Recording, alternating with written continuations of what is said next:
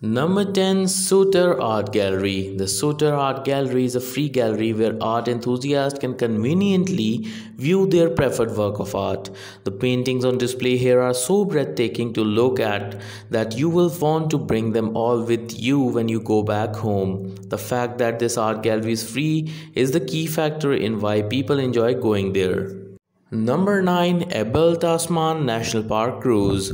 As we set out from the lovely Carteret Beach on a scenic cruise to explore the Abel Tasman National Park, it is now time for the tourists to unwind. Beautiful dolphins and other safe marine species abound in the clear sea.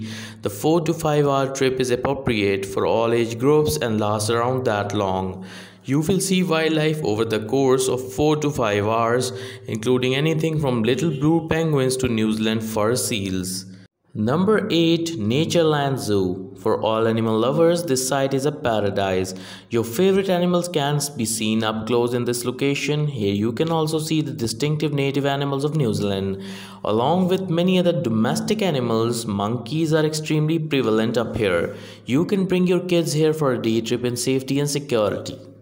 Number 7, Nelson Saturday Market. The long-standing Nelson Traditional Market is located in a beautiful square in the center of the city and draws the true residents with ease. You will love talking to the stall owners because they are kind and modest. There are many stores that are selling clothes, fresh farm produce and other genuine goods. With your friends and family, you can have a lot of fun visiting this location and you will definitely get a chance to meet some Nelson City natives. Number 6, Centre of New Zealand Monument. Because it served as a key survey location in the 1800s, the Centre of New Zealand earned its name. The steep ascent to the monument making the location is ideal for those with average fitness levels. You will see that this location is blessed with a great environment for forests with lovely trees and flowers as you ascend to the top. Number 5, World of Wearable Art and Classics Car Museum. One of the Nelson's top attractions is the museum. 2 collections that showcase design ingenuity are housed in this fantastic museum.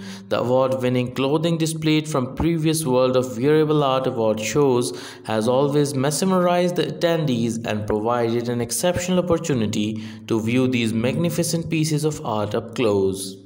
Number 4, Rabbit Island. 3 islands, Rabbit Island, Rough Island and Bird Island, make up the Little Rabbit Island. This island's lengthy beachfront is safe for leisurely strolls, swimming and just hanging out. There is a lot of vegetation here. The beach is covered in enormous mountainous sand dunes which are topped by dense stands of pine trees bearing cones and have exposed roots that reach far down the island. Number 3, Queen's Garden. A slice of heaven on earth, Queen's Garden is awash in eye-catching hues and entrancing scents. The world's finest example of the traditional Victorian ornamental park is this garden.